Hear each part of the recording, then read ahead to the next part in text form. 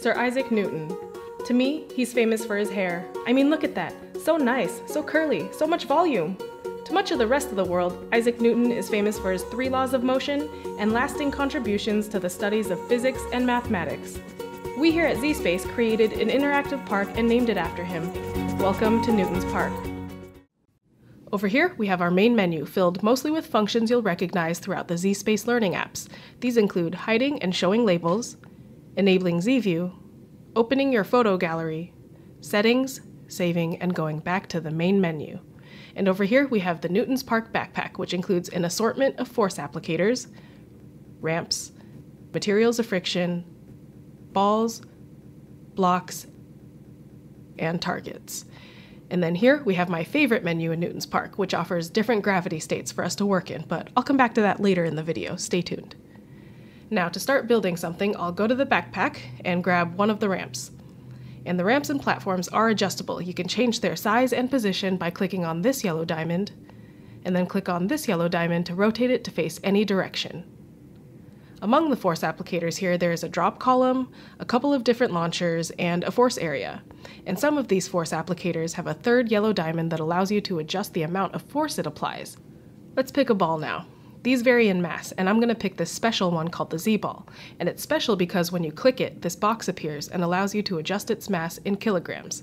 Now when you change the mass, just be sure to hit apply. Now I'm going to pick a block, and these are useful because they add even more depth to the explorations of friction in Newton's Park.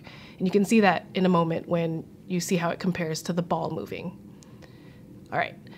Up next, we have our targets. We have bullseyes, putting cups, boxes, and hoops. I'm actually going to use one of each because I like them so much. And here we have materials of friction, which can be applied to any ramp or platform. Just drag the material you want to a platform or ramp, and you'll see it glow, which means you can let go of the material, and it applies. Cool, so I think we're ready to test the design. So I'll go up here and click the launch button, which looks kind of like a play button, to launch everything in my scene.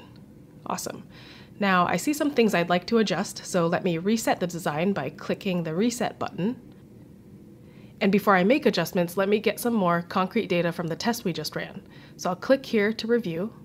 Now, I should mention that when you click the Review button, you'll be shown the most recent experiment. Newton's Park remembers only the last experiment that it's ran.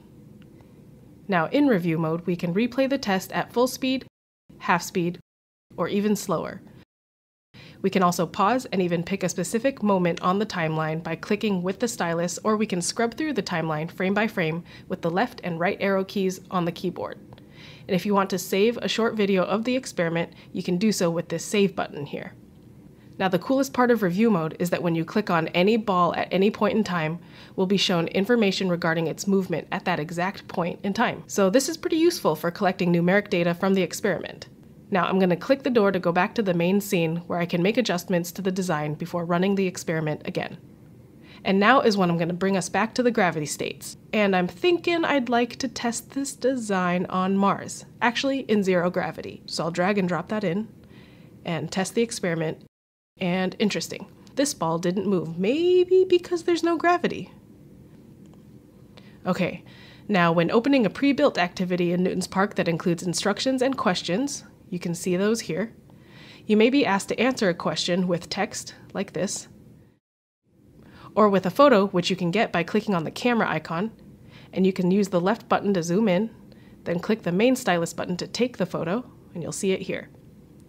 Another way to enable the stylus camera is to right-click on some empty space in Newton's Park to bring up a general context menu, and pick the camera icon. And to switch back, simply right-click again, and switch to Move mode.